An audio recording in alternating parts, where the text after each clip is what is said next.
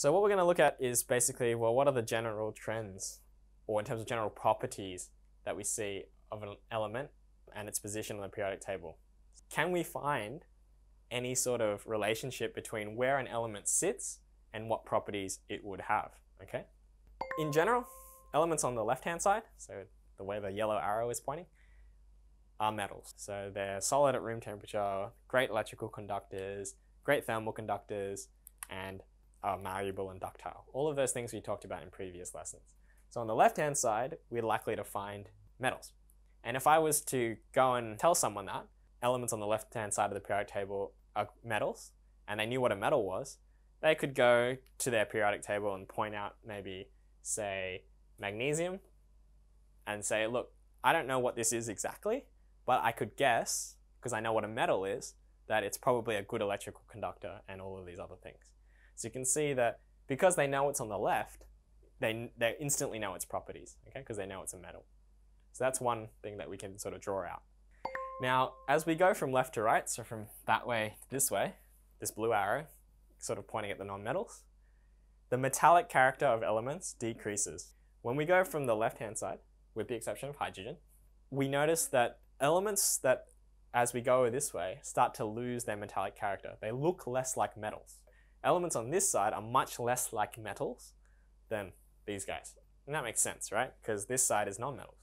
So as you go from left to right, elements start to stop looking like metals and begin looking like non-metals, okay? And then there's this transitional period here, these white elements, which are the semi-metals. And so they sort of bridge the gap between metals and non-metal.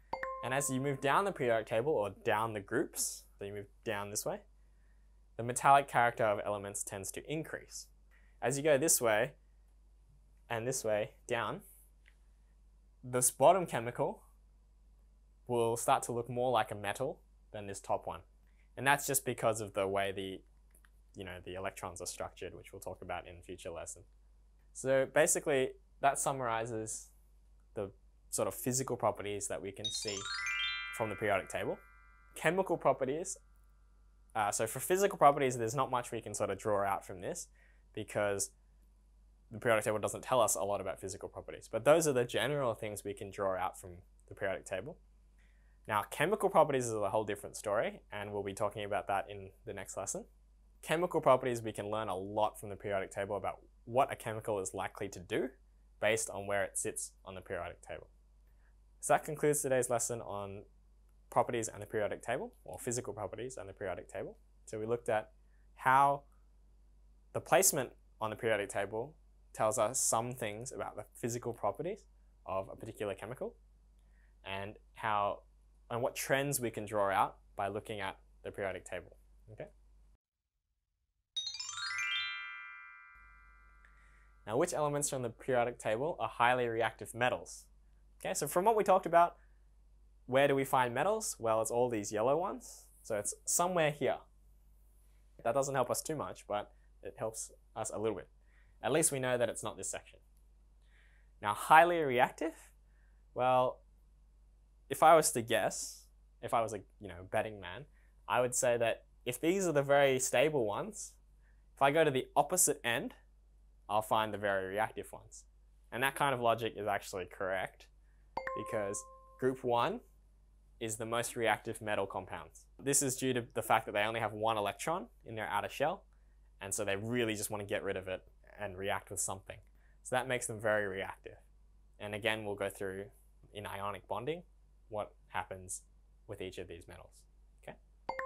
Now, since it only needs to remove one electron, it will readily react with lots of different compounds. And again, when I go through ionic bonding, that will become clear to you. Okay. So, which elements from the periodic table would have the following properties? Brittle, generally low density, and most of them exist as gases. Well, if you were to guess, well, if you not guess, sorry, you know this one. These properties are non-metal properties. So we'd be looking somewhere over this side.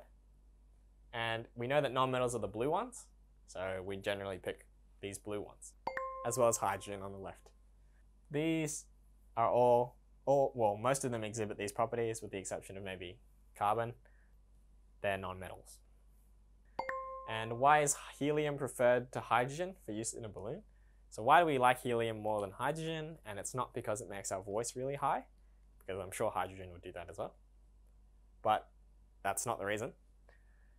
Where is helium? It's here. And these guys we just mentioned are very stable.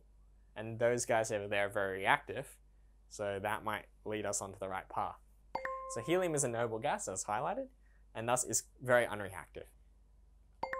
Hydrogen, however, is a very reactive gas that reacts with oxygen to create water and a lot of heat. By storing the hydrogen in a balloon, there's potential explosion hazard. And just keep in mind where we see balloons. We generally see balloons at birthday parties. And what is a key feature of a birthday party? A birthday cake. And the cake has candles on it. And if you've got something that's flammable near candles, that's obviously not a great move on your part. So helium is a much safer choice compared to hydrogen. And that's shown in the whole Hindenburg blimp incident. It's pretty obvious why hydrogen's a bad choice for balloons. Okay?